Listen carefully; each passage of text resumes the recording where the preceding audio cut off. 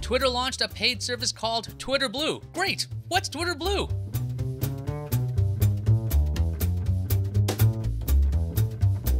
Twitter has a new paid subscription service called Twitter Blue. The first places it went live were Canada and Australia. The monthly costs are $3.49 Canadian or $4.49 Australian. The free version of Twitter is staying free. The company was clear in its blog post saying that the free Twitter will never go away. So, what does paying Twitter get you? Do you finally get an edit tweet button? No, not really. However, if you pay for Twitter Blue, you'll get a new option called Undo Tweet. It's kind of like how Unsend works in Gmail and in Outlook. You can set a timer of up to 30 seconds. So when you hit tweet, you're not really tweeting. Instead, Twitter waits to publish that tweet until your timer is up. If you want to fix that tweet, you can hit undo. Is this an amazing feature? I mean, maybe. How many times have you tweeted something and then realized you have a typo or forgot to tag someone? Then you have to go into Twitter, find your tweet, and delete it, and then you got to start all over again. With Undo Tweet, that initial tweet is never seen by the world as long as you realize your mistake and act on it within 30 seconds. If you're very confident that you really want to send that tweet now, you can use the Send Now button. Twitter Blue also features Bookmark Folders. I don't know how many of you bookmark tweets, but if you do, you might really like this. Right now, when you bookmark a tweet, it goes into this great big list of bookmarks.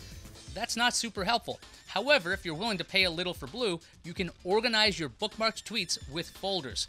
This seems like a power user tool, and there's nothing wrong with that. Then there's the reader mode.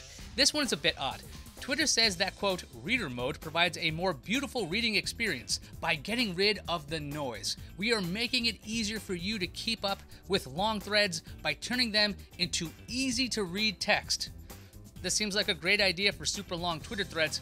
However, this seems like something that should be built into regular free Twitter, right? Like, if I want to read tweets, shouldn't it always be easy to read? I guess not. Is that all for Twitter Blue? Nope. There's a little bit more. Twitter says subscribers get access to perks like customizable app icons for their devices' home screens and, quote, fun color themes for their Twitter app, end quote. That's great. Who would want unfun color themes? And if you pay for Twitter Blue, you get access to dedicated subscription customer support. Now, how many times have you used Twitter and thought, hey, I want to talk to the company about this?